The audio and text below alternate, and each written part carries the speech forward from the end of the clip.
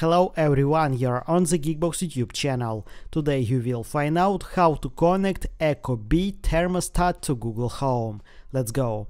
Open App Store or Play Store.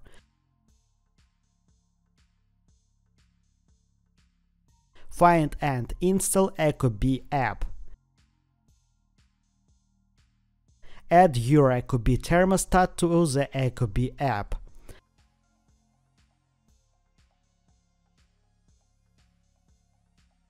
After that, open the Google Home app, Devices, Add, Works with Google.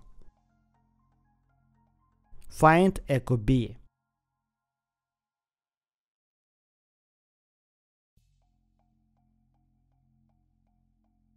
Continue.